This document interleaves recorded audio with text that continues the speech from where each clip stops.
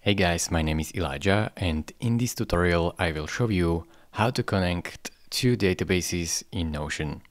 So I have my first database right here, so I will name it first database. And right now I will create a second database. So I will give it a heading, second database. And right now here I will create it. So database inline.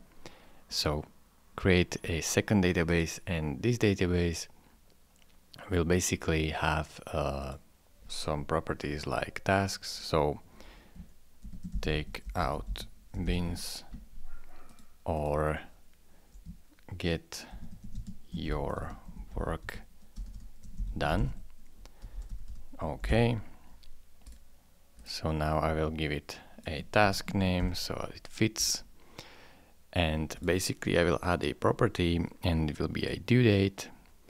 So right now I will add these dates, and now I will show you how to connect them. So in the first database, create a new property and set it to relation. Here you can connect this database to the second database. So let's search for it. Second database.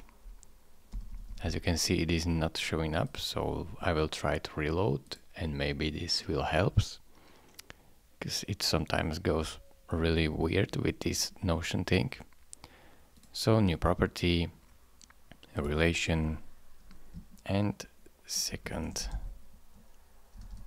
or I mean I didn't name it, of course, second database.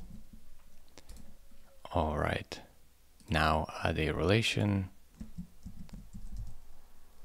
second database. Right now, as you can see, now it is related to second database. So this property will be without the limit, and it can be also a two-way relation if you set it up to be as that. So here you can select the related property name. So first database, and then click on add a relation. As you can see, here is the second database and the first database. So everything that you can go here and add these properties from the first database, and go here and add a properties from the second. So let's say you can assign tasks from this database to these people, like so. As you can see, it is really simple.